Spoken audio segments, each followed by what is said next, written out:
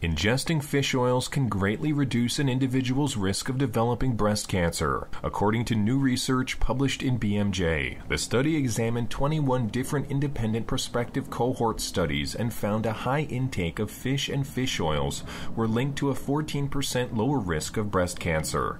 Diet and lifestyle play critical roles in the prevention of breast cancer. For individuals to actually lower their risk, it is recommended they eat at least 1 to 2 portions of oily fish per week, such as salmon, tuna, and sardines.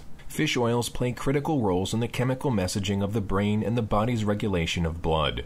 Although fish oils were previously discovered to have beneficial impacts on cancer risk, human study results have varied greatly. To determine whether fish oils have anti-cancer properties, Chinese researchers began their study by examining the link between fish and fish oil intake and the risk of breast cancer. The researchers looked at the results of 26 international studies and evaluated data on approximately 800,000 participants and over 20,000 cases of breast cancer. By comparing the highest and lowest categories of fish oil intake, the investigators found that elevated levels of fish oil intake was linked to a 14% lowered risk of developing breast cancer. Additionally, for every 0.1 gram per day increase in the consumption of fish oils, the risk of breast cancer decreased by 5%. The study authors concluded that their study provided robust evidence that fish oils are inversely linked with the risk of breast cancer. The protective effect of fish oil or individual fish oils deserves additional research of future studies.